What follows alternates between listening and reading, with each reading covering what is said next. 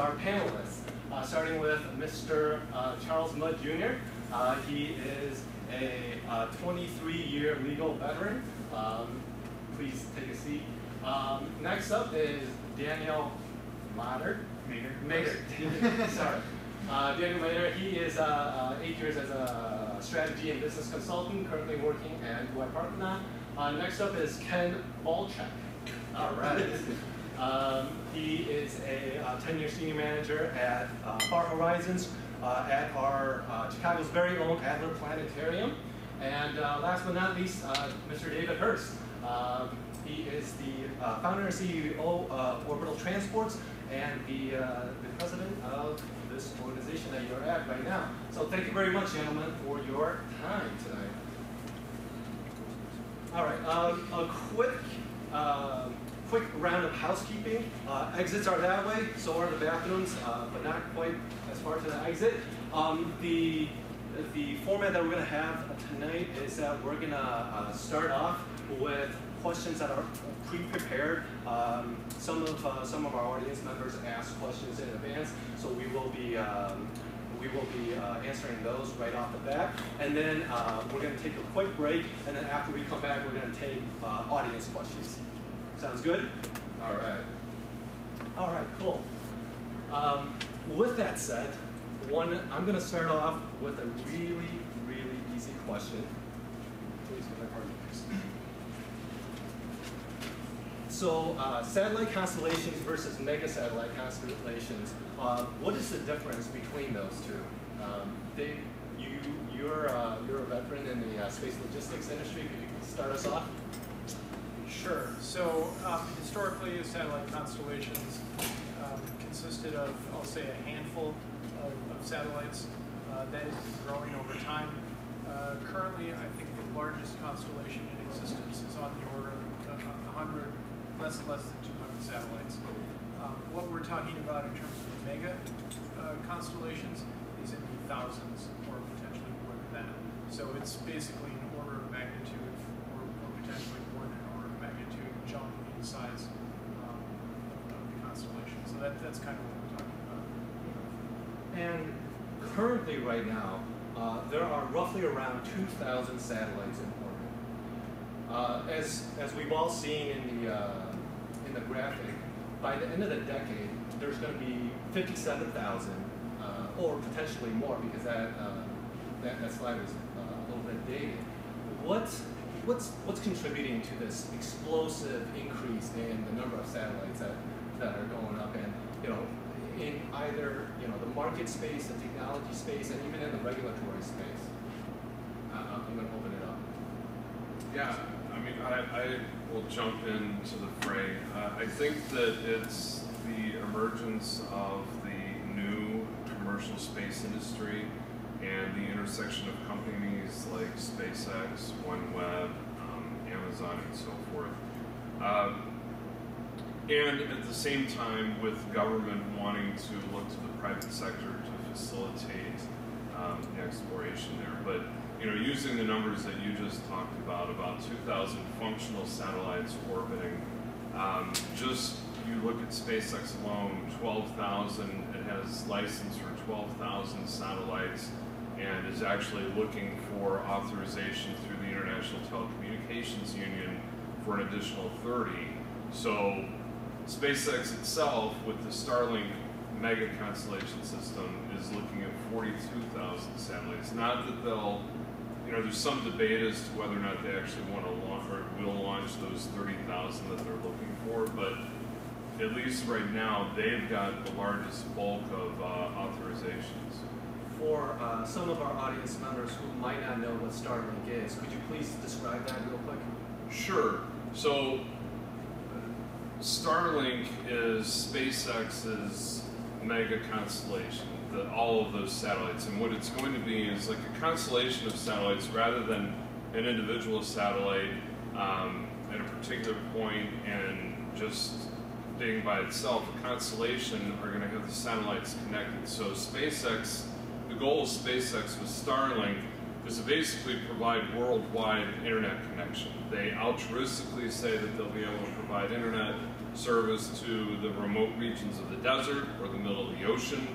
But it should come as no surprise that, and I like SpaceX, I like Elon Musk, but it comes as no surprise that the first 800 of Starlink satellites are going to be over North America, which is where they're going to provide the internet service first. But so Starlink is that satellite, and it really is the one, in my mind, and I'd welcome my panelists to comment, is really the impetus or what woke up everybody to mega-constellations of satellites. In May of last year, there was a photograph that was taken in the Netherlands with 60 Starlink satellites going across the night sky as they'd been launched, and the reflection of the panels was really significant, and so that's really what caught a lot of communities off guard, including astronomers, astrophysics community, that here's a wake-up call with a streak of satellites going. That's the Starlink that you'll read about or talk about. I think as well, just the reason we're seeing the advent of mega-constellations today is the decreased access to space. And so if you think about the cost of rocket launch, call it 30 or 40 years ago, or even if we go as recent as, call it 10 or 12 years ago, you're looking at a couple hundreds of millions to, if we're talking space shuttle, potentially $1 billion of launch, depending on like what year we're looking at. Now when you look at SpaceX, their manufacturer suggested retail price for launch is roughly $80,000, or sorry, not 80,000, is roughly $80 million. Like that. Yeah, which, yes. And so as it's gotten so much cheaper to access space, that's then created a lot more opportunity. It's really broadened the base of institutions, organizations, and students and entrepreneurs that have been able to develop some kind of satellite, be it a CubeSat or some other kind of technology demonstration that they want to do. It's now been so much cheaper for them to actually get access to space. And so when we think of constellations that maybe existed or that were launched 20 years ago, I think the GPS constellation is 16 or 20 satellites, something on that order. And every single one of those satellites, I'm pretty sure, launched on a single rocket. Today, we're thinking that, I think the record right now is almost 200 satellites were launched on a single rocket by the Indian Space Research Organization a couple years ago. And so all of a sudden, you can get much cheaper access to space with providing a much greater number of satellites to space. And so your limitation on the financial side was just that much less. And so you're seeing even schools, even middle schools, being able to get on board a rocket and have a 1U CubeSat that tracks the time or something like that. I'll just follow on what you said there.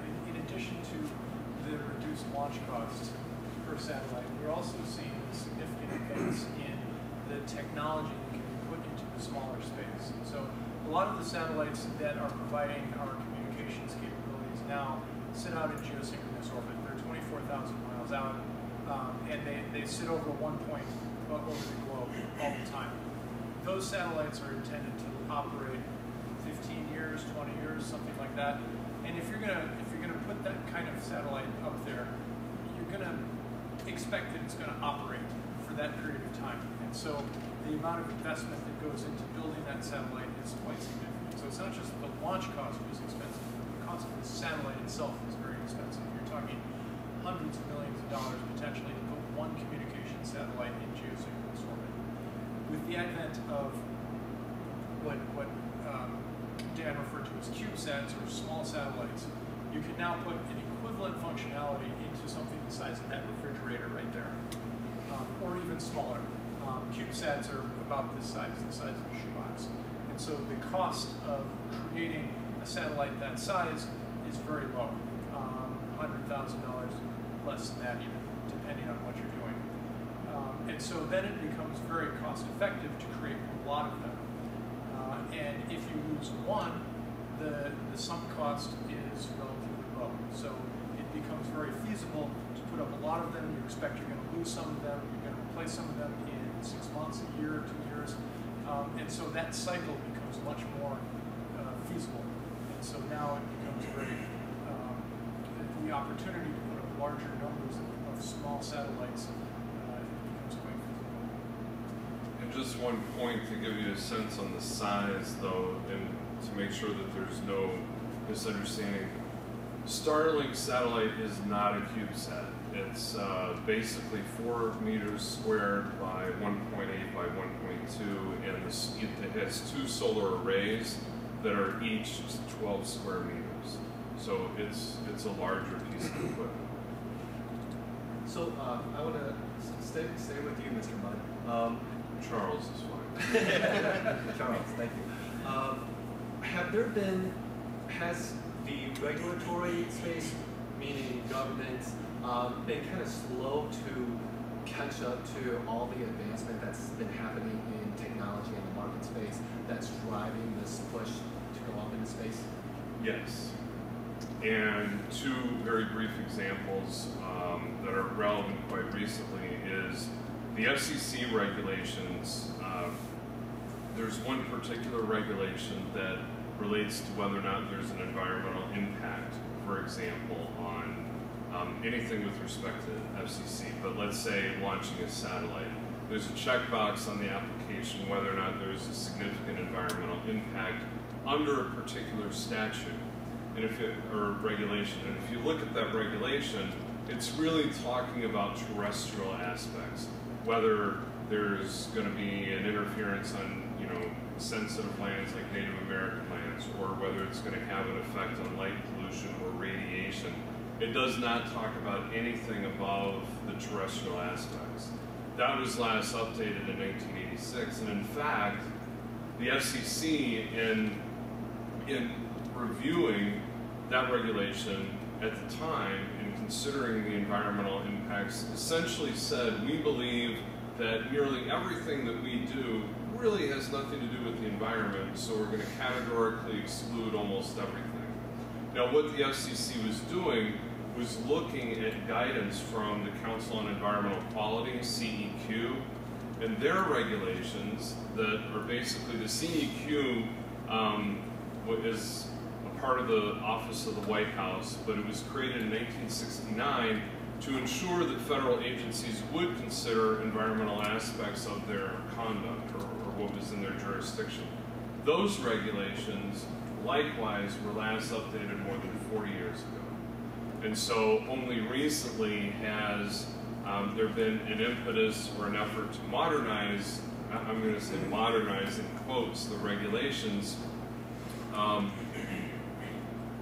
because if you look at some of the proposals, they're very anti-environment. But in any case, there is the impetus now to modernize the regulations. They had hearings in February. One day was in Denver, one day was in DC.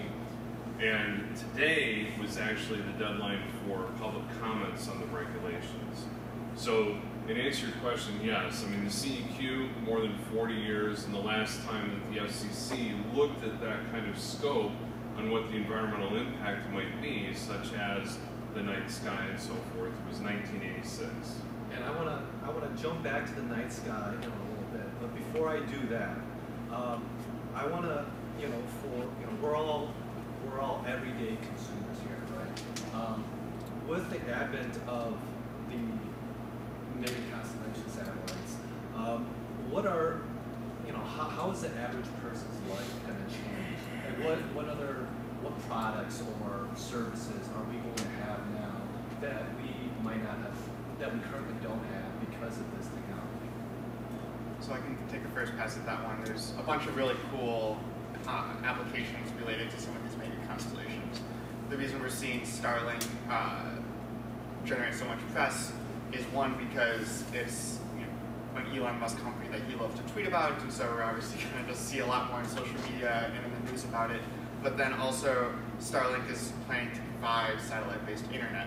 And so as a consumer, the expectation that Elon is trying to set for all of us is that we'll be able to have worldwide satellite-based internet that can provide connectivity, potentially at faster bandwidth, or I'm pretty skeptical on that front, but also in areas that might otherwise not have fiber optic cable or might not have other types of internet. But that's just the kind of immediate, call it 1 to 2 year time horizon of what we're thinking of for applications today. If we broaden the use of some of these mega constellations and think more about the Internet of Things or the industrial Internet of Things, you can broaden that to marine tracking, you can broaden that to connected aircraft. And so connected aircraft, not just from the standpoint of the GoGo and the Viasat we think of today that provide the like semi-frustrating, constantly hitting reload on a plane just trying to get a Twitter to load or something. That's just one form of connected aircraft. But then if you also think of Malaysian Airlines flights 370, 37, whichever one it was that had disappeared, connected aircraft can also be constellations that will actually track aircraft over areas that don't have radar. And so that's really exciting. But then as well, if you begin to broaden that to also think about transportation, when we see companies like GM or Uber or Lyft investing in autonomous vehicles, a big part of an autonomous vehicle is being able to have a bunch of sensors that can collect as much data from as much of the surroundings as you can possibly have. And having some kind of mega constellation that can provide telecommunications, that can provide more sensor awareness to the vehicle, or even something as basic as providing more real-time updates to traffic, or this road is closed, or this road no longer exists. Those are things that we're all going to have immediately accessible to us as we see technology like autonomous cars or other forms of industrial Internet of Things devices exist in the world. So I think a lot of those applications that you're talking about are communications applications. But since you previously worked for Planet, which is an Earth observation company, and they put up one of the first large constellations, can you speak to Earth observation?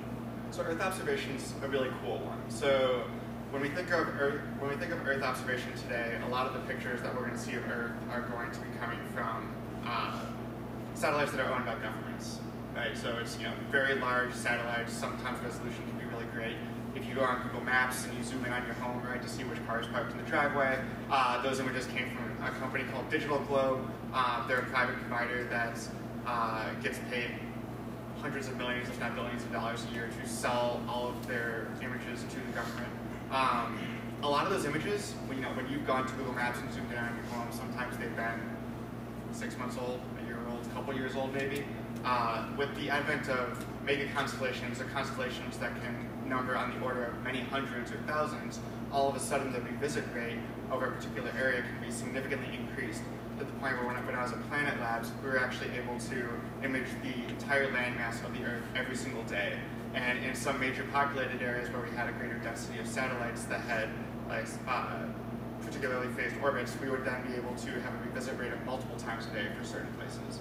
And so being able to have a lot of that real-time tracking is really interesting.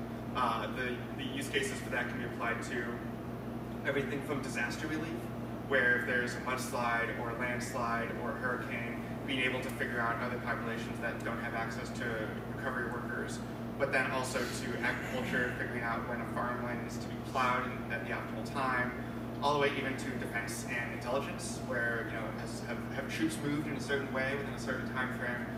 So being able to have that kind of revisit rate is really powerful. So basically what you're telling us is we're going to have fully autonomous cars. No one's going to be bothered by disasters again. Everybody's going to have high agricultural yields, and we're going to be safer because of all the defense stuff. 100%. Yeah. What do you think I'm going to be asked the next question? Well, what? Oh, I might be the curmudgeon in this group. So. Okay. Well, this leads me to the next question. All this is, seen through the lens of rose-tinted glasses. No technology goes without its downside, right? What are some of those negative aspects of, what this type of technology would bring? I'm going to riff off what you were starting to say about environmental protection. And our orbital space is part of our environment, and there are things that what are we trying to protect? And in this case, if everybody saw the video that was running earlier, if we have, I'll just give you a few little stats that actually what I have is for U.S. Space Command. They track anything that's about the size of a grapefruit and larger, and that's not just functioning satellites, payloads, but second stage rockets, debris and things like that. And at this point, they track 5,547 payloads. Those are active payloads. the entire. A lot more impact. Yes, and the total things they track, though, those are so a little over 5,500 payloads, and the total amount of things they're tracking is over 45,000. Just to give you a sense of scale, a lot of that is defunct, still orbiting satellites. In fact, Vanguard 1, launched in 1958, is still being tracked. Now, if you have, satellites, that's fine. If they have what's supposed to be a mitigation strategy of at least, for example, for CubeSats, has a 25-year lifespan. And you have to show some way, typically through atmospheric drag or some other methods, that you can bring your satellite down for 25 years. Not sure how stringent the actual controls of that are. If you're in, At this point, not so much. exactly, it's just taking your word on it and taking a little bit of physics on it. So what we're doing is we're loading up low Earth orbit, and up to maybe about 500 kilometers or so around that, with a lot of objects. So that number I gave you, about 45,000 tracked objects. Just to let you know, you might have heard about a couple of events. The Cosmos 2251 back in 2009 collided with an Iridium satellite, and the Iridium satellite was actually functioning. The Cosmos wasn't.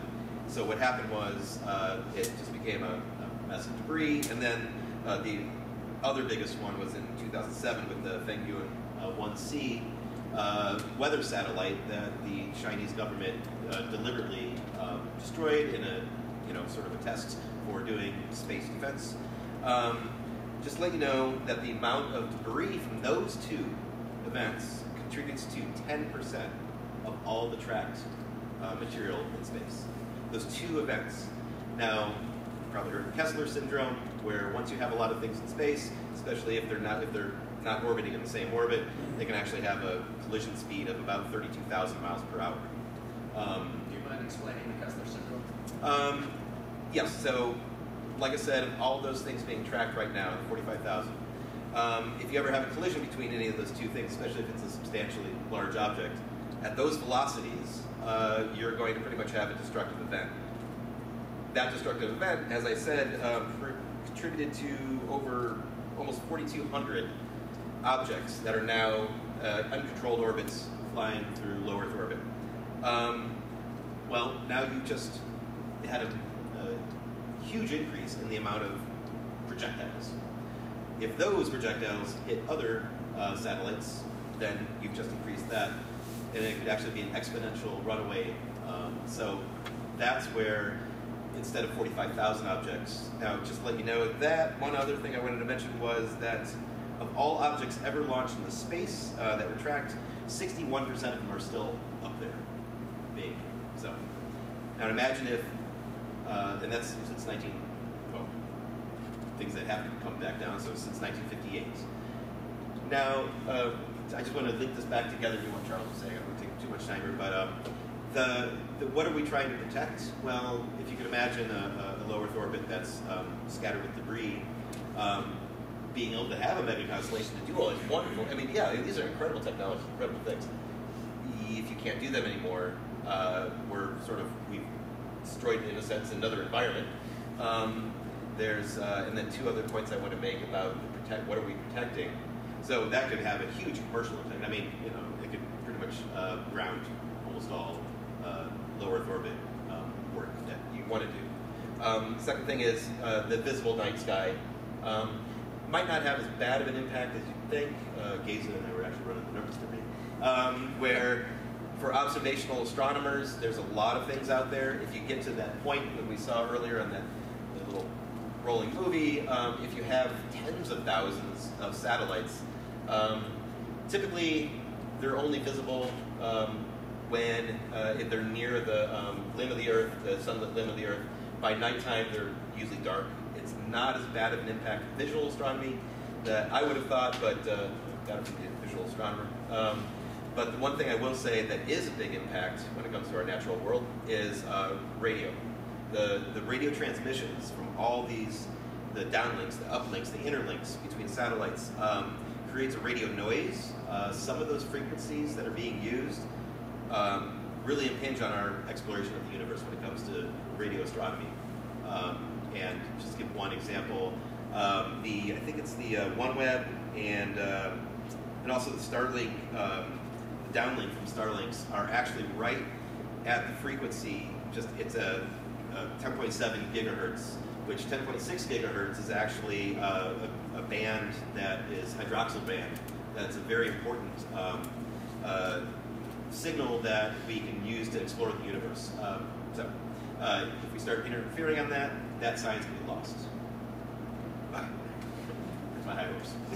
No, that's excellent. Does anyone else have any other negative aspects of this technology?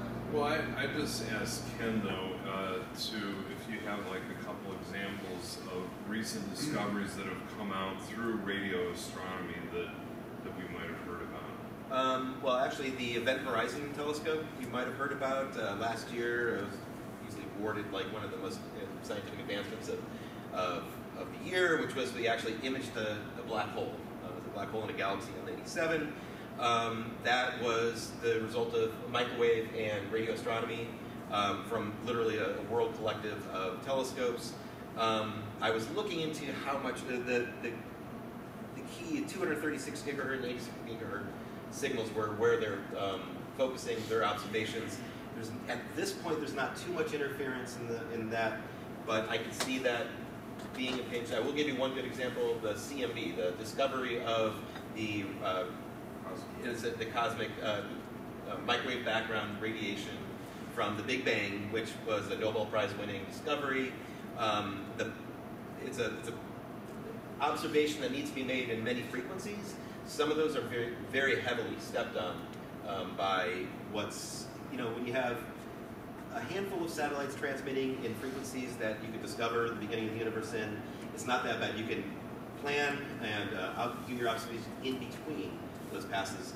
But if it's a mega-constellation, literally almost flooding the skies, we might not have discovered where the universe came from. I mean, does that mean it's the end of the ground-based astronomy, or? It's radio astronomy is the most impacted, I think, through communications, through comms, satellite comms. And there's some protections that are put in place, some restrictions put in place, but once again, that compliance is a little spotty, and I don't know what the ITU's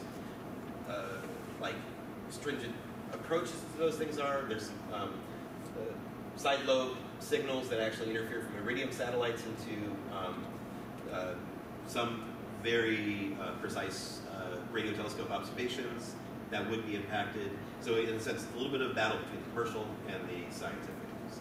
So I guess I was really impacted by the comment around the Kessler Syndrome and the extent to which you kind of have a domino effect of there's one satellite collision that causes more. I'm probably not the only person in this room that has seen the movie Gravity with Sandra Bullock and George Clooney, where Sandra Bullock essentially just like hops from space station to space station, despite the fact that they're in wildly different orbits. But I guess to what extent would something like a mega-constellation allow for like a similar type of event where it really is a domino effect where the debris cloud just continues to get bigger over a very short period of time? Is that a serious risk that we might face? Yeah, I mean, when you have more targets, you have more potential debris. When you have more potential debris, if space is big, space, even orbital space, is quite large. But at some point, if you hit like you said, a tipping point where there is that domino effect, the chances, I mean, even after these 2007, 2009 events of the destruction or the collision of satellites, there's been no subsequent known, yeah, but that's just because we've been lucky so far. It's just kind of like, the dinosaurs thought they were lucky too until something happened. Well, to kind of go off of that, we've seen, how many satellites are going to be going up. Orbital space is going to be, eventually it's going to be a resource, right? It's going to be something that people want. I mean, could you potentially see that there are, international tensions rising and wars fought over specific regions in space? Space Force.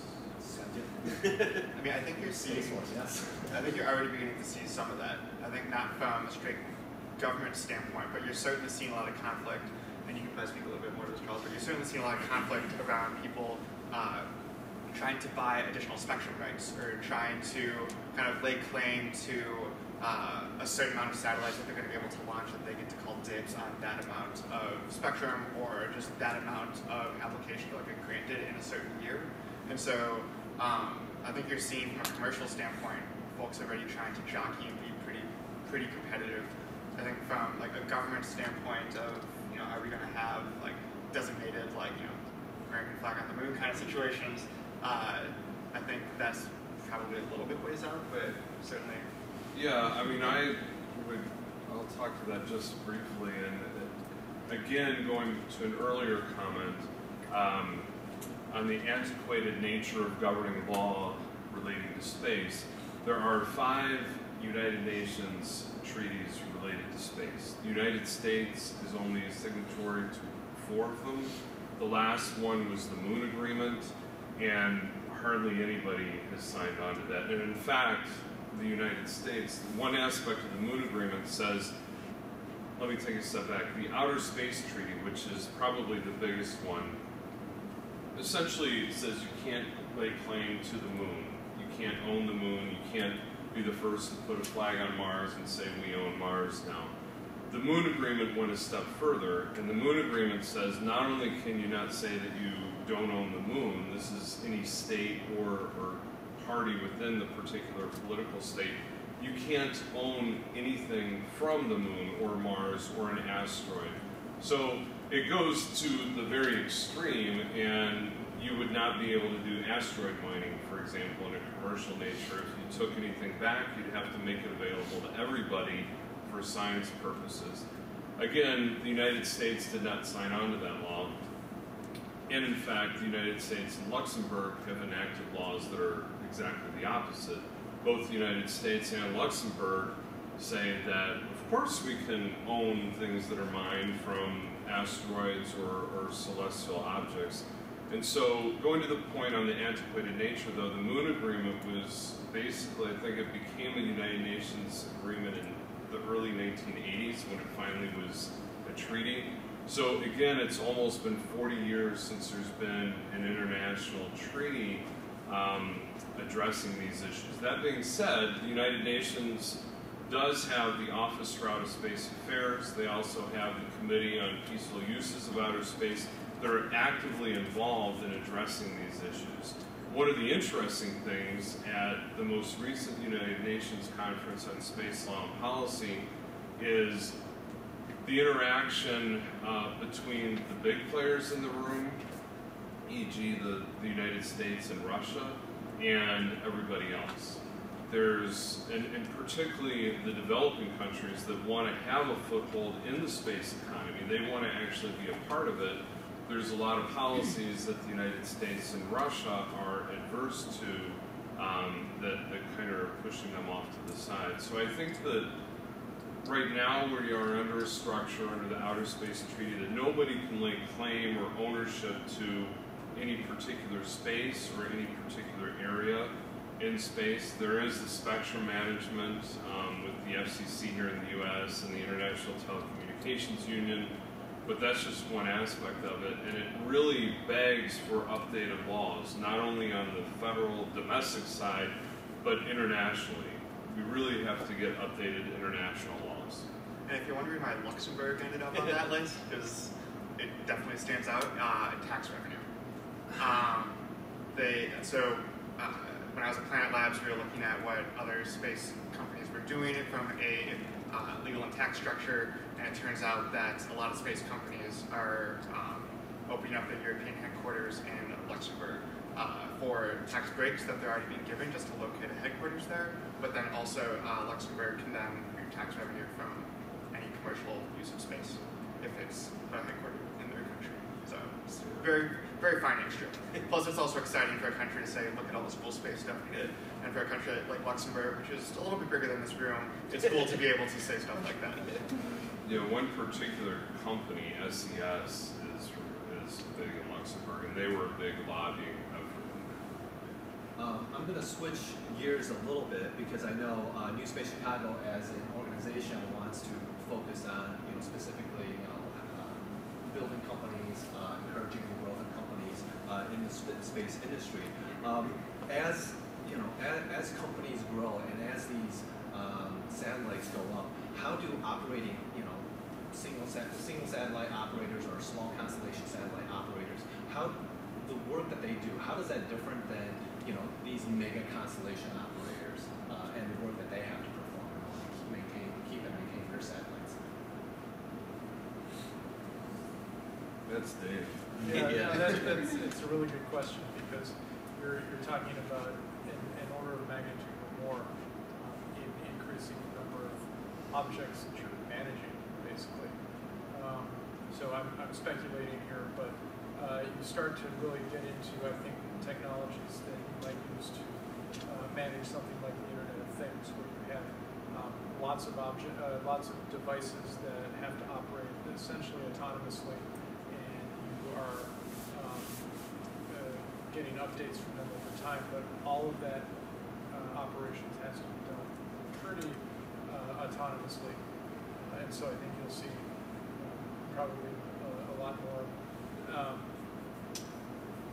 I'll say machine learning, but sort of AI types of technologies being implemented to manage these large constellations. Something that we haven't really addressed in this conversation so far is what is the logistics of managing that constellation, from a putting satellites up there but also maintaining them.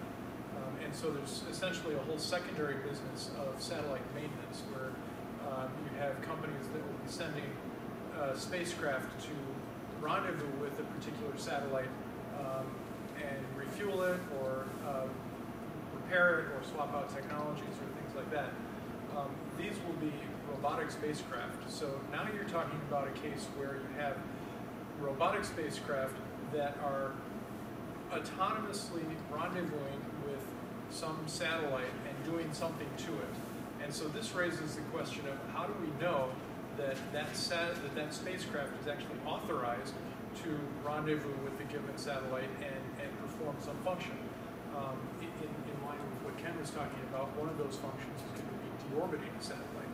So now imagine the case where somebody hacks into the control system for these autonomous maintenance spacecraft and puts it in order to deorbit a competitor spacecraft, or a military satellite, or something like that. So there's in addition to that, a whole issue of cybersecurity that we really haven't had to address before, because we've got all of these autonomous robotic spacecraft running around, approaching satellites presumably legitimately, but we don't know.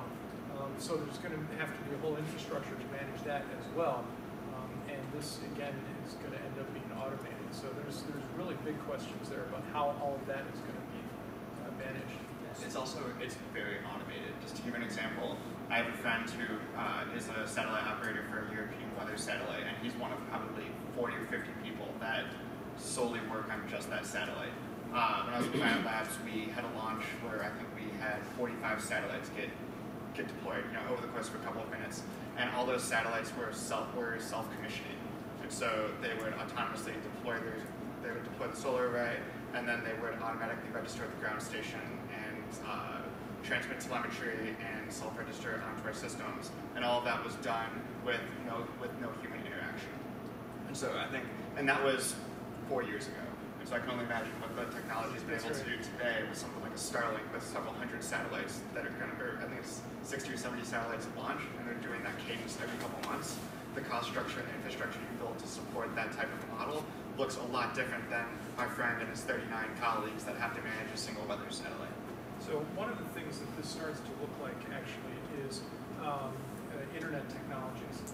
So Planet to the customer basically looks like a web services company. They're delivering data over the internet to customers. The only difference is that instead of their servers being in some windowless building in Seattle, they're all in orbit and they have cameras attached to them. But the technologies for managing large server farms are essentially the same kinds of technologies that you're going to see being deployed for these large constellations of satellites. Basically the same thing. The only difference is they're in orbit rather than on the ground. So 57,000 satellites plus however many that's going to be that needs to be serviced from these automated service satellites. I want to ask one last question, and then we'll take a brief break. But you know, how are we going to manage? We meaning society at large, or governmental organization, or whoever is the solution. How are they going to manage all these satellites that are going up to avoid to avoid all the debris out there, to avoid creating the Kessler Syndrome, to avoid potentially making radio astronomy obsolete? What are some of these solutions that are available to us in order to mitigate the negative impacts of satellite constellations without taking away all the cool stuff that we're going to be able to do with it? If I could jump in really quick on my thoughts, I just want to be clear that for a number of reasons, I'm definitely pro-technology, I'm pro-satellite, I'm pro-using that, but at the same time, I'm a big advocate of the fact that you can be responsible in running a business. And in the same way that companies now need to be responsible about what they put into the water or they put into landfills and so forth, I think that we need to start thinking about that. Another parallel, was commented earlier about the parallel between the internet farms and so forth. I would argue that internet regulation and, for example, privacy regulation is an analogy. When I would advocate to my clients, let's say the European Union has the data directive, or now it's the GDPR, a company here in the United States that might not yet have European customers, and they're talking about building the infrastructure and how they're handling customer data, they should be planning for the GDPR, because if you start at the beginning and implement that kind of thinking, you're going to be ready for the future. And so I think that governments, domestically, internationally, as well as companies, need to be looking, and the astronomy, astrophysics community, everybody that has an interest in space needs to be looking together on how best to manage that so that we can enjoy the technology, but we don't close out a particular industry in doing so. As a technologist, I think there are, and I'll leave the regulatory answers to Charles, but as a technologist, I think that there are certain things that have to be, that will have to be done. We already talked about the 25-year rule for satellites deorbiting.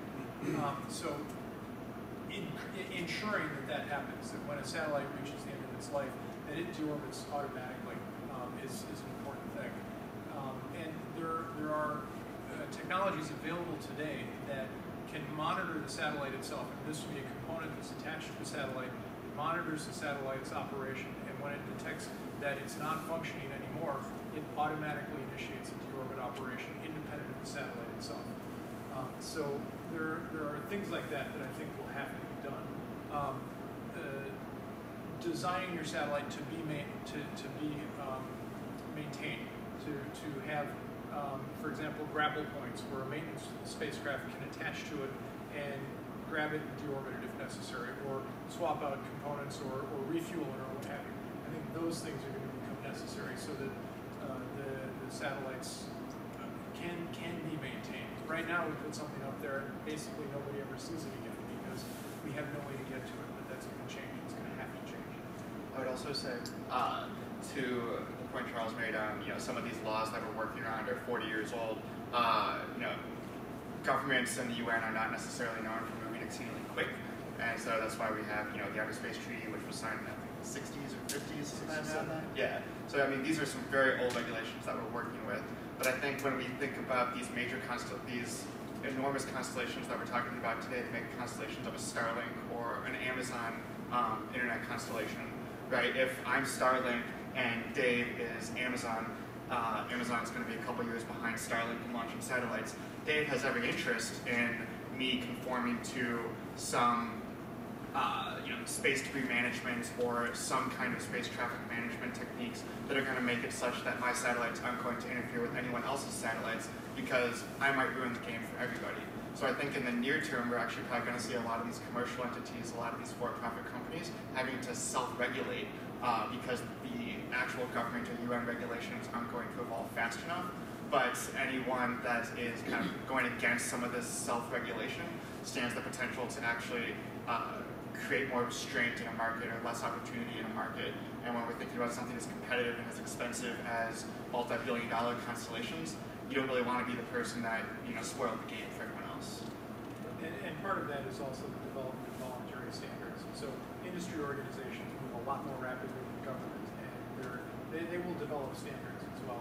And I think some of those activities are starting already. And I don't want to just be the naysayer about this, it's a wonderful. No, actually, I think it's.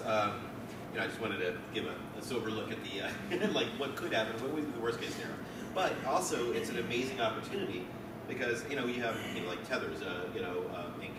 You have some other like technologies which it's a opportunity for startups, for new companies to say, okay, we need to solve this problem before it gets bad. And there's a whole sector out there that could actually benefit from new thought, new technologies. By the way, are you familiar with, I have not kept up in the last couple of years of CubeSat. At most of the launches, I'm not mistaken, you need a pretty extreme waiver to do any pressurized chambers, things like that. I was thinking for deorbiting, are you? It depends on what you're actually doing. So pressurized containers For propulsion. For propulsion, Yeah. what have you, are an issue if you're going to the space station. Okay, so But anything that's launched independently of the space station, that's not as much of an issue. You still have to deal with range safety requirements and so forth. But you can get waivers to because that's like one of those things where it's like if we understand the reality of the situation, maybe there could be some forgiveness into certain restrictions that say, hey, listen, we need this technology. And actually, just a follow-on thought to that. One of our partner companies has a propulsion technology, which at launch time, so when the satellite is being launched, or even at integration time, the propulsion system is not pressurized. And then once it gets in orbit, you decide, okay, I need to fire the thrusters. It can pressurize at that time. See, It's there you go. really interesting technology. Yeah. It's exactly that kind of thing. Yeah, no, excellent. Thank you for your comments.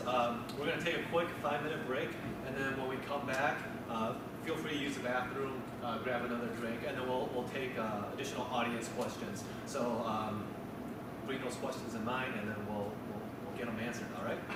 All right. Thank you. So we'll be back at 7:50 or 7:48.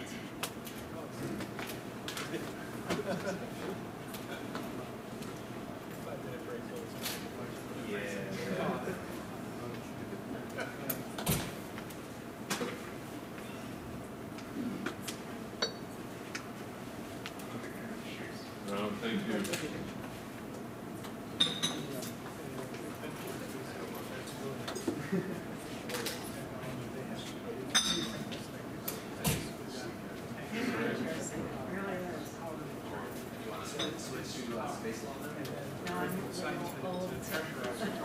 To make that transition. You get it? What occurs to me is that at some point, there has to be some way space to bring to not even required,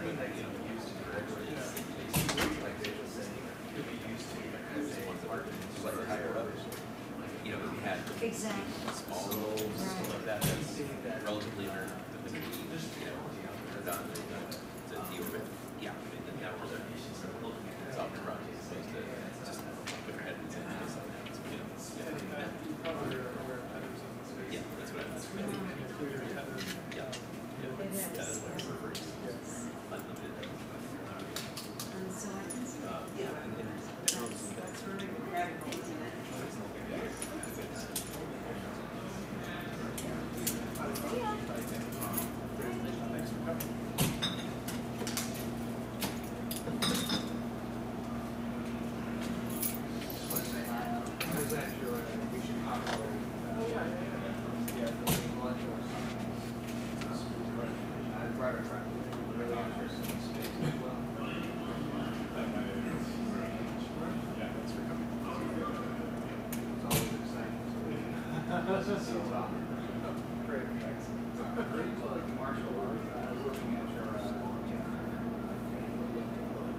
else I teach, I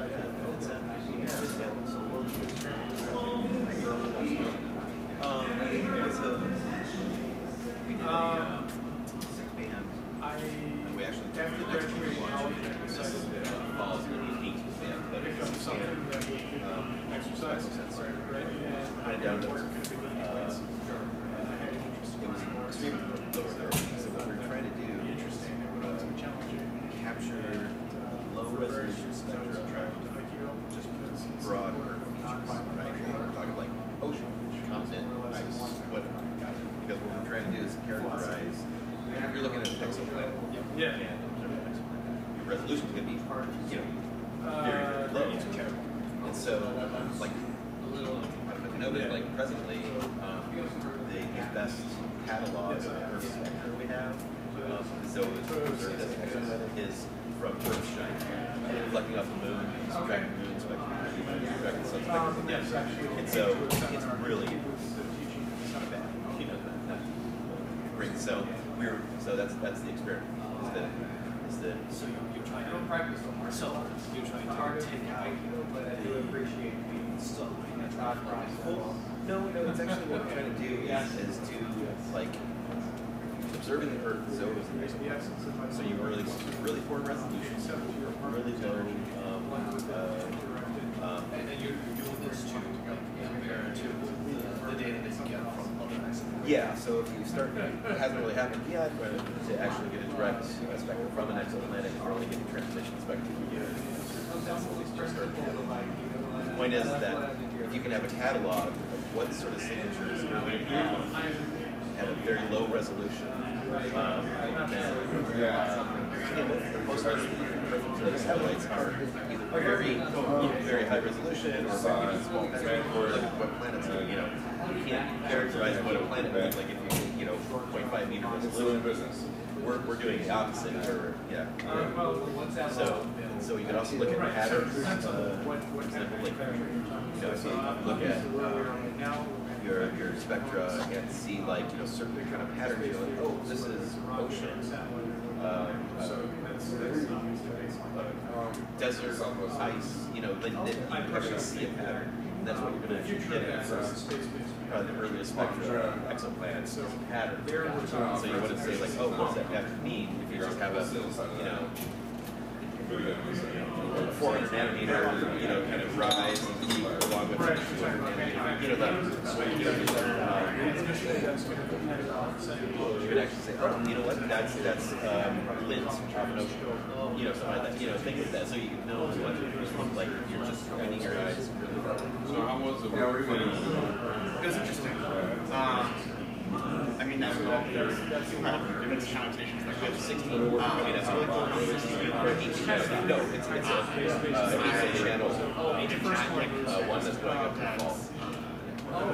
Watching it It's 6. And so the first building something. I love planet.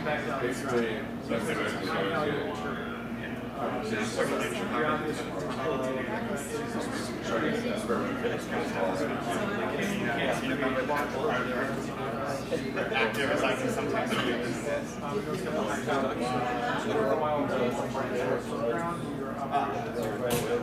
So I did financial planning. Next thing is I did financial planning side. I was on the business side. I was on the technical side. But I got that job essentially because I went to Aerospace University.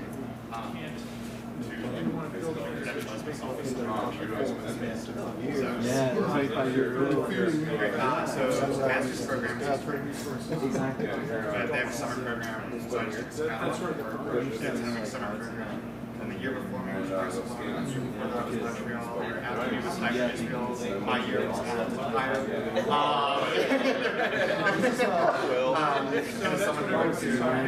Oh yeah, I'd already done the business school, but I didn't know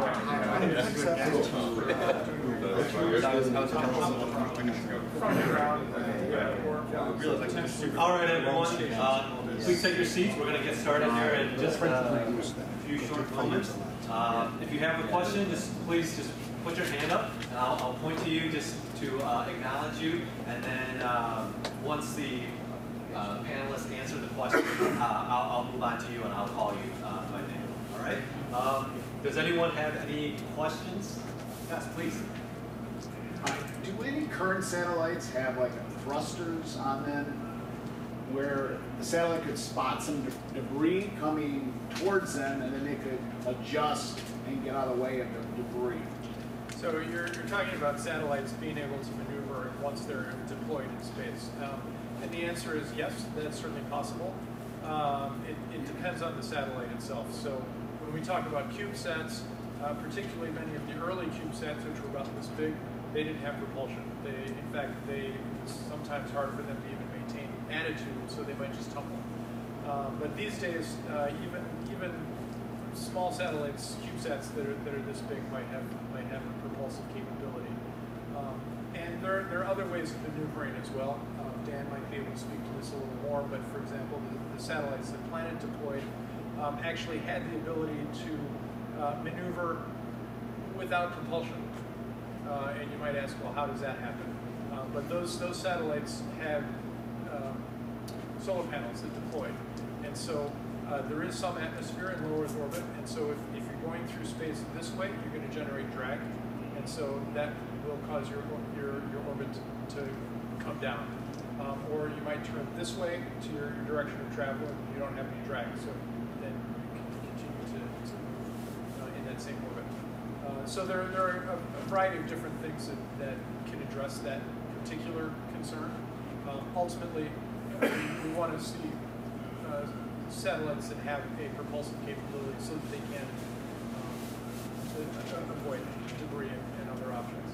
And I think it was only a month ago that a Starlink satellite was going to come within. It was the DirecTV satellite, actually. Oh, yeah, that's it. Is that the one? Yeah. It was like it was forecasted to come within, I want to say, like 50 or 100 meters.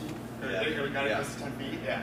So they were concerned that it might come that close. Exactly. Yeah. So the Joint Space Operations Command that tracks all the different pieces in orbit was able to forecast ahead of time and say, based on the trajectories of these two satellites currently, there is a X% possibility that they might actually collide, and notify the companies to say, hey, your satellites could be on a collision course, and then I believe each of the satellites had propulsion, so they were able to maneuver out. Because these are the ones that geosynchronous, right? Yeah. And that's kind of the answer to your question is like the big boys, these, hundreds of millions, satellites, that are the ones at geosynchronous orbit, comm satellites, a lot of other satellites. They're required, that parking space in geosynchronous orbit is precious. They're all required to have collision avoidance. Now some of these satellites go down and they don't have control anymore, and that's where the troubles come in. But yeah, when we're talking about these mega-constellations, a lot of them are small sat, very nanosats, just like you're saying, the size of a shoebox. Those have other potential mitigation factors that's like Dave was saying. Okay. So, Daniel, that would be like the decision to move would be land-based and then sent back up to the satellites. Are there any satellites that would make the decision themselves?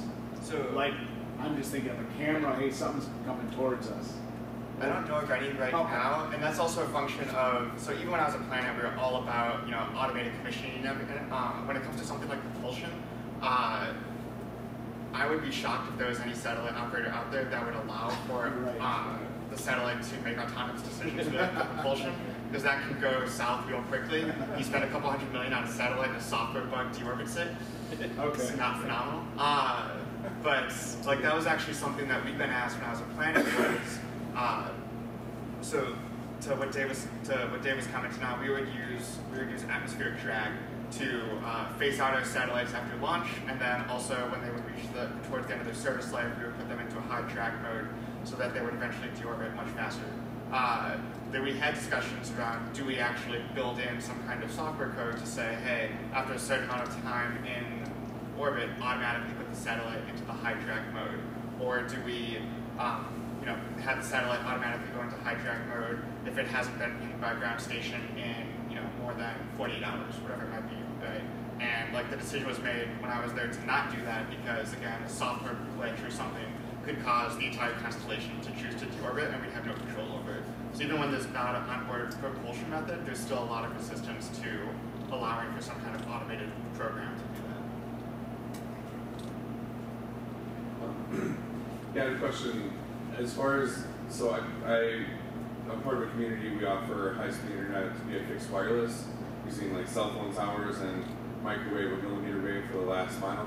And I've been telling our community like that the lower orbit constellation satellites are definitely going to pose a threat to our industry at some point in the near future. And they're like, no, it's not. They can't do the speeds. It's not going to be physically possible, you know. And I was wondering, from your opinion, you know, your guys' opinion, as far as like the spectrum regulations, are they going to be? I've got a few questions here, part of this one, but basically, just kind of curious about the spectrum regulations. If you guys know anything about that, and if they're going to be sharing the same spectrum as like DirecTV or Dish, or OneWeb is going to be sharing the same as Starlink, they just got to figure it out and coordinate together because there's limited spectrum. And then also, what about recouping that, you know, the money via selling it? Are they going to be trying to go after a mixture of consumers and businesses all at the same time, or do you think they're going to prioritize like military and businesses, the Marine first to try to, you know, get that CapEx back?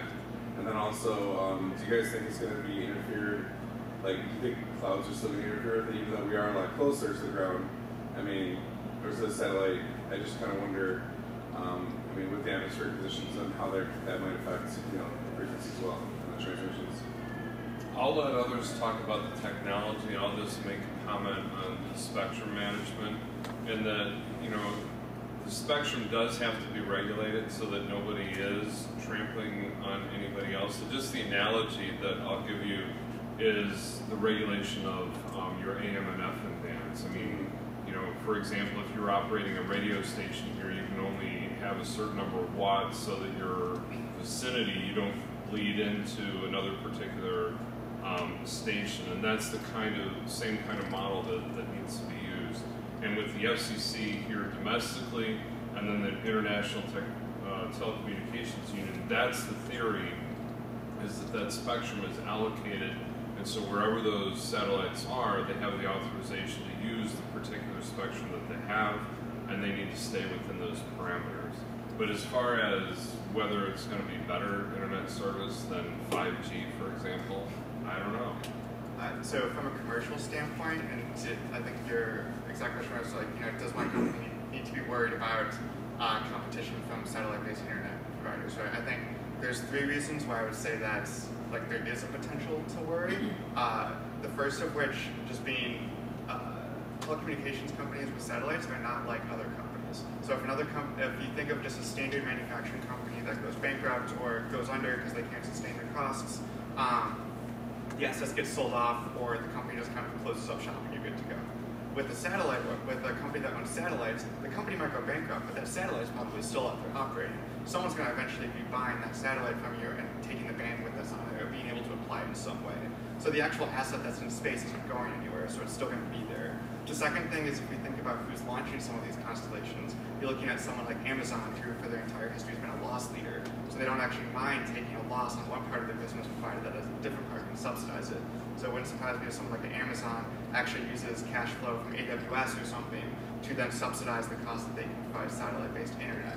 And then the third reason is, I don't know if many of you remember taking Uber here in Chicago 6 or 7 years ago, but that was back in the heyday of all the major discounts that Uber and Lyft were handing out left and right, and you could get an Uber from Wrigley Field to the Loop for like $4, right? And because it was just constant subsidies to get customers to join the network. And I think when we have constellations like a OneWeb, Starlink, Amazon, when we have a ton of competitors in the space that are all trying to serve the exact same product, you're eventually going to see that price come down. And particularly for customer acquisition, I think you're going to see a lot of subsidies like that. Although one point on that, if you look at some of the stock prices for satellite companies over the last 6 months, particularly like SES and Intelsat, an FCC decision right now deciding on how to allocate spectrum, and it was like a $9 billion, I think, deal, or $9 trillion deal. I forget the exact zeros. But the FCC decision had a dramatic impact on the stock price of at least two particular companies. If you look at Intelsat, like just about 6 months ago, within the last year definitely, I think it was at about 27 and it's trading 10th its value. There are other aspects, the Coronor coronavirus and everything like that. But I think that those spectrum allocation decisions, FCC or Europe and so forth, do have a significant impact on the company's viability. What about the technology part? Do you think that there is an issue with the interference? Is it kind of... Yeah, there is definitely an issue, and I don't remember if it was OneWeb or one of the others, but when they were licensing, actually, they had to agree that when their satellites were coming in view of the beams from some communication satellite in geosynchronous, they basically had to turn off so that they would not interfere with the transmissions from the geosynchronous satellite. I don't remember exactly which companies were involved, but it was definitely an issue that they were concerned about the interference. So the technical solution was the satellite in low Earth orbit basically had to turn itself off to not interfere. What about cloud penetration? It was billion, not trillion. Yeah. Now you're something stronger. Yeah. Not yours, Now my you're- Doesn't matter. There you go. Hello. I was going to say, like, you could do the link budget analysis if you wanted to 12.7 gigahertz downlink from. Yeah. So. What kind of power is that? You just start with They've changed the tech specs a few times. Yeah. As like they've gotten licensure for different orbits, and then also like tested stuff out. So I'm not actually sure. A lot of it also just depends on the terminal that people are going to have in their homes for a lot of these internet constellations. Yeah. And the most recent thing I read today was, I want to say, I think it was OneWeb was promising that they were going to get the module in the home down to like $1,500 or $1,000 or something, and that's not an insignificant cost. And so, even though I said it myself, satellite-based internet can be really great for people in rural populations or people that might not otherwise have access to internet. A lot of those folks that don't have access to internet probably also don't have $1,500 to spend on an Elon Musk design in California Starlink module to put outside. So there's some stuff that's still going to have to be worked there. They're definitely betting on populated areas with money to fund the internet service. I can't remember the name of the company, but there's another company that is talking about building a constellation that would be able to talk to your cell phone. I saw that today. Yeah, I came across this like 6 months ago, Yeah.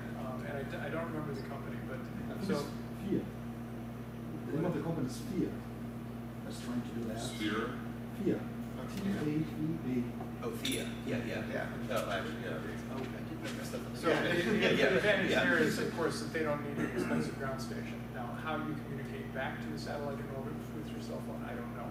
But they were claiming it would be just based on cell phone technology. I think they just raised like $11 million or something in funding, or like $100 million in funding. We're not big on orders of magnitude up here. But yeah, they've definitely raised. There are investors that think there's a lot of interesting opportunity here. So companies like that are still pouring money into it. The interesting one is, so we're talking about radio communications here, but there are also companies that are developing optical communications for use from space to ground. So optical communications between satellites as intersatellite links is relatively obvious, but they're talking about using optical communications to the ground, and how they plan to go through clouds, I don't know, but at least one company that I'm aware of claims that they can do that. And the Chinese government's been investing a lot in that technology in the past couple of years as well. So there's also big government money behind it.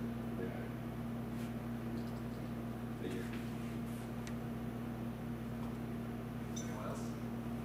Yeah, so how do you envision the industry practically keeping track of who puts what out there and where it exactly is, considering the fact that the industry is becoming a lot more global? So different countries are putting a lot more different satellites out there, and is there one center where we're keeping track of where everything is to avoid the Kessler Syndrome, for example, or is that something that we're still trying to figure out? So, yeah, the Joint Space Operations Command is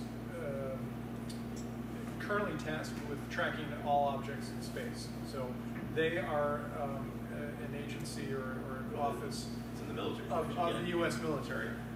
Now, the interesting thing about that is that they are trying very hard to get rid of that responsibility and move it off to a commercial organization to do the same thing. So now that's just in the U.S., and obviously there are also similar organizations in other countries that are doing similar things, although the JSPOC is sort of the primary one at this point. Okay. But as the constellations become bigger and there become more objects in space, obviously it becomes a much bigger challenge to deal with. And there's the United Nations has a database that's self-reporting for people, but the issue is that governments don't necessarily publicly report where all of their military satellites are. So you're never going to have a complete database of where every satellite happens to be. But if it's large enough, it can be tracked. And It's so true. even if they don't, in fact, that was on the space track. Let's see, there's a large number of ones that are to be determined, unknown. So they do track. I mean, something in orbit's in orbit. There's a physical formula once you get enough signals of it. But just a little anecdote. About 5 years ago, I was at the CubeSat workshop, and the keynote speaker was the general who was the head of the Joint Space Command, and his first opening line to the CubeSat conference was "Stop it." he said, "You guys are driving us nuts." I mean, it just and I can imagine he's probably retired now, hopefully, because that 50,000 number or whatever, just they need to track all these things. They're the ones that also give warnings for any potential collisions, and they have to do all the math and all the work to make sure that everything that they can track in orbit has a known collision rate or no collision chance. There's also, so as part of the as part of the Outer Space Treaty, the country that launches a satellite, so the country that the satellite is launched from, and there's some other technical stuff there because also the country is built in, but essentially the country that the satellite was launched from, that country is then responsible for that satellite if it were to crash on Earth or something and kill someone, right? Like if it was a U.S. satellite that crashed on Earth, the U.S. government would ultimately be liable. Obviously, they would push that liability onto the company that owned the satellite, but particularly when we think of something like a mega-constellation like this, they're absolutely going to be going through the regulatory processes to get a license to actually go into space. They're not going to be kind of trying to skirt the regulations to get around that because they're ultimately going to be held liable. The government's going to come after them, right? And then the other component of that ends up being if you don't get licensure and if you don't kind of follow all the processes, so everyone can keep track of where all the satellites are or where all of your satellites are, there's kind of a public shame that exists. And so I think it was a year ago, might have been 2 years ago, the Planetary Society launched Light Sail. So the Planetary Society is Carl Sagan's organization to promote planetary exploration. It's currently headed by Bill Nye. And they launched a satellite that had this huge sail on it, and they were trying to use solar radiation to see if they could move that or add velocity to an in-orbit satellite. On that same launch, there was a 1 or 2U CubeSat that some random startup had managed to get on the rocket and just promised the launch service provider, yeah, we're about to get licensure, you don't have to worry, and they didn't. And the public shame, the space community is relatively small, and so that company got utterly shamed and fined, and they have then had to come forward and say we won't let this ever happen again. So I think there's also just some collective shaming that can be done to reduce the risk of that. In that particular case, did it turn out that they couldn't remove the satellite from the launch vehicle? So it was integrated and it was launched, but not actually deployed from the launch vehicle. It might have been that, but they still got fined. But I think you're right. I think there was some difficulty there. One interesting thing is that there is one of those other 5 outer space or space-related treaties. There is a specific treaty that talks about liability and assessing the mechanism for countries to assess liability for, as you said, a satellite or something coming down or collision in space. But the interesting thing is that it does not address when ownership is transferred. So if one country transfers ownership or operation of a satellite to another country, the original launching country is still liable under the treaty. That's not necessarily how the countries would like it, but that's the way that the treaty reads. And there's actually no provision for commercial liability whatsoever. So you'd be trying to go back to the specific country to assess that. And so there are still, again, liability issues that, or regulatory issues, legal issues that need to be updated to address all these concerns. So Starlink, they released coordinates of where their constellation is going to be, and they're like, okay, the astronomer community, you guys can plug in this data set and plan accordingly. Now, do you think that idea of releasing coordinates will scale across countries? Or how will that affect these two different parties of the private space and the public space exploration space of trying to work together? Good at your response. It was shaming. In fact, that's why Starlink has been, like for example, they said they're putting on this now low reflective coating, they got that shame, I think, in those first few launches, and they realized they need to answer those questions, or as a company, I mean, who wants to be part of and invest in something that's actually is a universal appeal against it, I mean, so, There's that, and then to the point earlier, so the Joint Space Operations Command doesn't just track U.S. satellites, it tracks every satellite. So it's not like we're reliant on China or Russia to share with us where their satellites are going to be. And in fact, I was saying to some folks earlier in the night, there was a company that came to visit me when I was in school that they just put telescopes on people's roofs and just take constant pictures throughout the night, and they can actually determine orbital parameters for basically almost any same size, or they have a little bit bigger size they have to find because they don't have the same technology as JSPOC. But you can, just by putting a telescope on your roof and a camera on it, you can begin to track satellites yourself too. So we're not reliant on self-reporting unless someone's going to start throwing up satellites that are like the size of my shoe. Got it. And at that point, that's a future society's problem. We don't have to worry about that for the next couple decades, probably. One point, though, on reporting and tracking and so forth, in orders of magnitude, just to give you an idea, though, we were talking about numbers in the tens of thousands of objects and so forth. But if you go onto the ESA, European Space Agency's space debris tracking website, there are an estimated 200+ million objects between 1 millimeter and 1 centimeter. And you think that that's small, but again, going to the speeds that we were talking about, those objects orbiting Earth and the collision with a particular object, such as, there was an issue with the Russian side of the ISS, there was actually a piece of debris that had collided with the windshield of the space shuttle. So even those small fragments are significant, and those really, when you get down to that size, there's no way to track those objects. You've got a good point. It's fundamentally the power law. If you have 100 things that are 10 meters, you're going to have 1,000 things that are 1 meter. You're going to have 10,000 things that are 10th meter. So you're right. The ones I talked about, those 45,000 that are being tracked, those are just objects that are about 10 centimeters and larger. And you're right. Below that, you can just project, how many there are. And those things are bullets, I mean, if you have something this big traveling 30,000 miles per hour and you're a CubeSat, you're just going to be toasted. One of the astronauts on the space station last year, the year before, lost track of a wrench that they were using, and there were like 15 articles written about it because it added to space debris. And it was also funny to say an astronaut lost a wrench. But those are certainly things that, it's the smaller debris that's moving at 30,000 kilometers an hour relative to you that you have to worry about. So if, let's say, China, Russia, US wanted to launch a satellite and kind of hide it from the other parties, are they able to? So I have a fun story on this one, because it's only top of mind for me. This past week I went to Kennedy Space Center. I snuck off from work to spend an afternoon there. And one of the launch pads is the X-37B warehouse, essentially.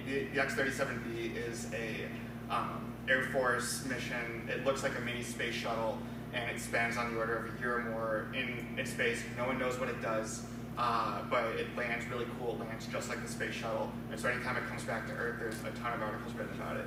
Well, in its last mission, it deployed 2 CubeSats, and the military didn't tell anyone. And then, as some of these other commercial tracking stations began to find it, you then began to see news articles being written. And then when the X-37B landed, the Air Force came out and said something about, oh, we also had the successful deployment of a couple of satellites. And so it was uncovered because, again, anything that's going to have utility is going to be, is going to have enough volume or mass that it's going to be able to be tracked. But it was not immediate that folks were able to recognize that the satellites were deployed.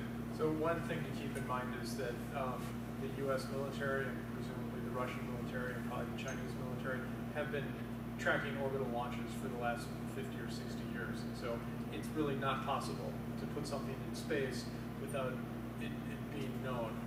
Of course, then that's just launching to orbit. Then you have the situation that Dan just described, where you have the potential to deploy additional satellites. But again, it's easy to observe things in space. It's hard to hide them. Thank you. For the category of non-governmental satellites, I'll pick like the bigger companies like SpaceX and Amazon.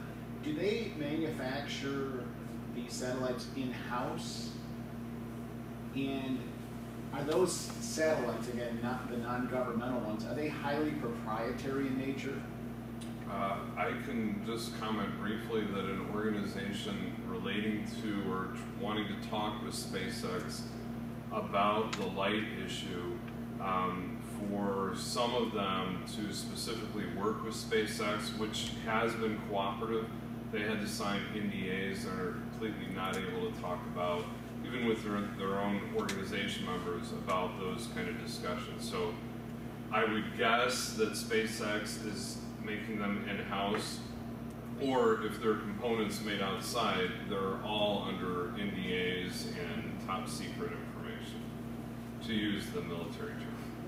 Planet is pretty out there with their, they weren't so proprietary in a sense. I mean, yeah. So we had in the in like the legal classification of like various secrets, right? So like you can patent something, and then it's kind of open to everyone. You can go on the U.S. Patent and Trademark Office website. You can see the technical specs and designs.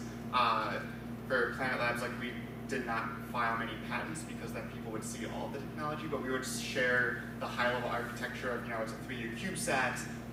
The telescope takes up roughly 80–90% of the bus. We had a thing called the tuna can on the end that had all of like the star cams and was able to measure telemetry and such.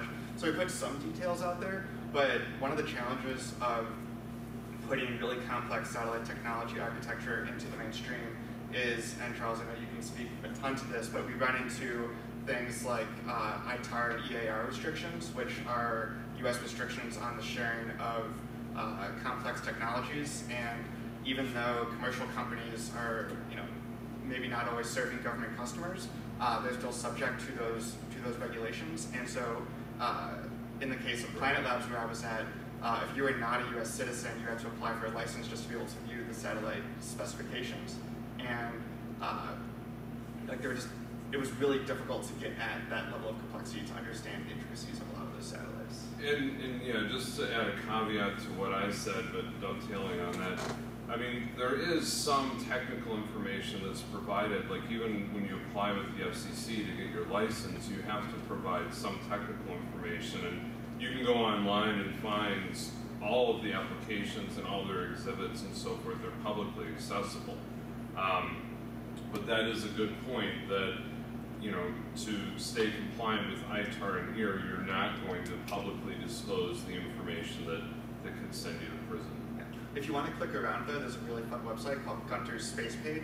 It's literally just run by a dude, Gunter, who loves space, and you can look up every satellite, every launcher since Sputnik, pretty much, and you can view the mass, the size, the version number of that satellite. There's a ton of information you can view about it, and if you've ever gone down a Wikipedia hole, you can do the same thing on this guy's website. It's really interesting. Now, when these satellites or the mega constellations go up, do they each have like a set orbit they have to follow, like shipping lanes or flight patterns for commercial aircraft, or is it like a free for all? You get it up there, you decide where it goes. It's a good point. At this point, there isn't anything like defined shipping lanes in space. And you saw the video before, it looked like a cloud. So each satellite is following its own particular orbit, but when you're talking about a constellation, they're all going to have different orbits. Some of them may be following, you may have multiple satellites in the same orbit going around, but then that's only in one plane. There's going to be a different plane with other satellites and so forth. So the intricacies of orbital dynamics are more what drive that rather than specifically defined lanes. But they would be on planes though, right? I mean, they do get set to specific heights. They have a particular inclination. Yeah. So it ultimately becomes a function of money. If you can pay your launch service provider enough money to get you to the orbit you want to go to, you can go to that orbit. That's fine. But for a lot of these small sats, a lot of them are guided on what's called secondary payloads, so they're not going to be the primary payload on the rocket. And so, as a small sat launcher, or as an organization that would be launching a lot of small sats, you might ultimately just be subject to the whims of whatever the primary payload on that launch would be. So if that primary payload is going into a certain orbit, congratulations, that's the orbit you get to have, unless your spacecraft has some kind of propulsion. So when we get however many thousands up there and they're flying on their own at whatever orbit they got up to, are these companies expecting a certain amount of loss from collisions? Because there's so much stuff We out hope there. not. Yeah. They will expect a certain amount of loss in the sense that a satellite may fail to function or just run out of power or whatever. So that kind of loss, I think people expect. But yeah, we don't want to see them colliding. What is the insurance agency position on That's a good Does anybody question. know what? No. On space debris or potential collisions like that, I'm not sure, but you can go online, or I could even probably do a blog post for it. But the space insurance industry is absolutely peaks and valleys. There is no like steady state like we experience X% losses each year, and that includes for on-orbit satellites. And so you can get insurance for an on-orbit satellite that ceases to function. You don't typically get individual satellite insurance for some of these big constellations, because as Dave said, you have enough numbers that you can assume that 2 to 3% are going to fail, and as long as you have a big enough network, it's fine. But Digital Globe, the company I mentioned before that provides all the imagery for Google Maps, their Worldview 4 satellite broke last year or the year before, and so they had to file an insurance claim for like $400 million or something on it. And so there is a way to get insurance on satellites, but for a mega constellation like this, you're probably just going to more rely on safety numbers. Well, you're going to insure the constellation. You're not going to be insuring individual satellites. Yeah, you could probably try and do that. It's a function of then also, are there going to be enough insurance carriers to insure that risk? Well, and you mentioned the Worldview 4 that failed last year. That insurance claim actually broke the space insurance market last year. And that was one claim. Yeah. And so, like, when I say peaks and valleys, like, as soon as you see a rocket explode, you get to say, cool, space insurance had a bad year. So, like, it is absolutely peaks and valleys. One year, the insurance industry is going to make tens or hundreds of millions of dollars on it, and then the next year, they all experience a loss. There's also only, like, 2 or 3 brokers that will actually work to do space insurance. So, as we say, the space market is small, the space insurance market is like 4 dudes. So with that, I mean, what kind of risk is there of these making it out of orbit to Earth and actually hitting something, or do they burn up? It gotta be big. Yeah, it gotta be big enough. Usually the stuff in LEO, low Earth orbit, is not big enough that it's gonna, except for like the ISS. That's what Yeah. Yeah. You don't want A that. true, Yeah, true yeah, gravity situation. Yeah. So yeah, I mean, what I'm saying is that those, all these CubeSats, none of them would ever make it through the atmosphere. Like, if you guys have seen the end of Apollo 13 when they're coming back through the atmosphere and you see like the plasma just like going right past the window, like it's not the exact velocity, but you can picture a satellite the size of like a large cat trying to go through that. Like, it's probably not gonna. It's not making it to the surface. There's also, for the bigger satellites, when they do deorbit and there is an expectation that they are going to reach the surface, there's actually a satellite graveyard in the southern Pacific. There's a fascinating Wikipedia page on it. But pretty much any country that has a very large satellite that is going to cease functioning or they just need to deorbit, this like graveyard in the southern Pacific has like hundreds of satellites that have been orbited into it. They just dropped the Chinese space station there a few years ago, yeah. What impact does that have environmentally? Good question.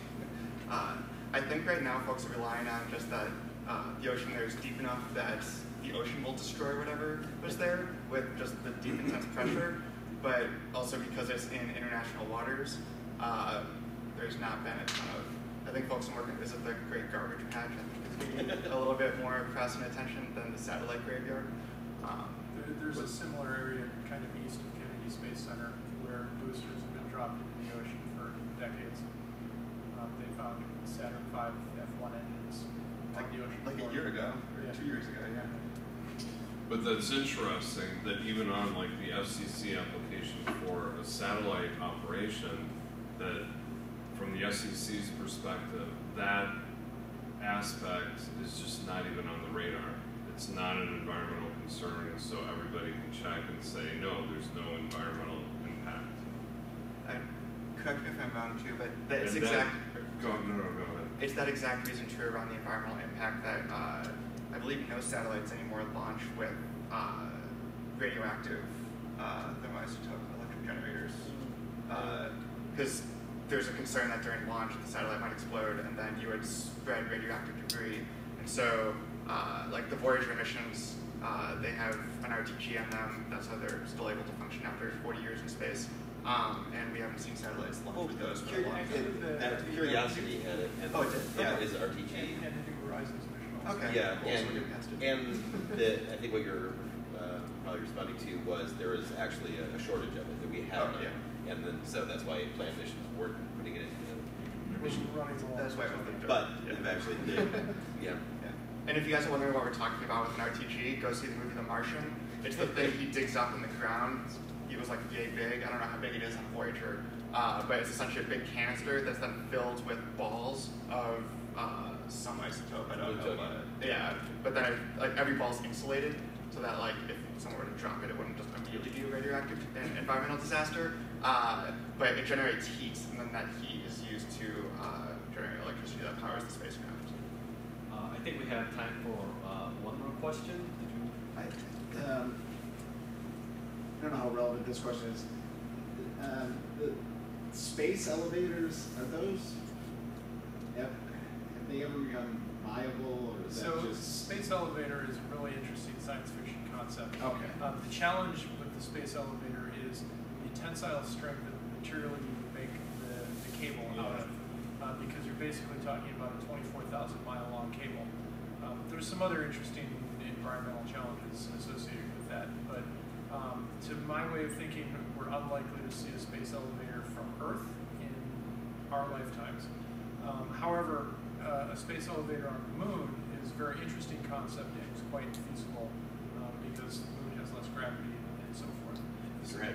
And the drag, yeah. So it is a possibility elsewhere, but probably not on Earth. Yeah. It's the, just to give a sense, like, isn't it the length of the cable would go like 20% of the way to the moon or something like that? Like there's, well, 24,000 miles. Yeah, so like from this orbit. Yeah, so it's not 20% of the way to the moon, but 10-12%. Like it's a meaningful distance to the moon. Yeah. Would have to be the length of this cable to have this be viable at all. And the biggest thing we've ever put into space is the International Space Station. That's the size of a football field. And so 24,000 mile cable is going to be. I'm going to go invest in some mining companies if we're going to start going that way. All right, great. Well, thank you very much. Let's give a round of applause for our panelists. Just a couple of quick announcements. Upcoming events. So one of our next month's event is going to be April 14th. For those of you guys that are that are subscribed to our email, keep an eye out for that. Early May, we are going to be hosting a Mars City-State design competition. That's in partnership with the Mars Society. Basically, we design a city-state on Mars to support 1 million people, and there are prizes associated with that, with a report due at the end of June. We are both hosting the event and actually sponsoring a team. Is that correct? Yeah, so just to be clear, the Mars Society is sponsoring this competition. There will be multiple teams from around the country and possibly around the world. We want to sponsor a team from New Space Chicago and an event where we can put some ideas together. Yeah, so if you're interested in that, definitely keep an eye out. And then lastly, October 2nd through the 4th is NASA SpaceX Space Apps. It's a 48-hour hackathon. So if you guys have ever been involved in that, it's very, very similar. NASA proposed challenges. Last year they proposed 6 challenges, and then they have a variety of awards that they get ready to give out. And then lastly, if you or anyone you know or a company that you work for is interested in becoming a sponsor, please let Mr. David Hurst know. He will be very interested. There's being an event sponsor, $250 per event, and then a premier sponsor where you're invited for all the events and your the benefits last for the entire year. All right. Any other questions at this point? Well, thank you very much for your time tonight. I hope you guys learned something and had a good time. Feel free to stick around and chat if you like. But otherwise, There's still more beer. there is still more beer, yes. And thank you for moderating. Yeah, well,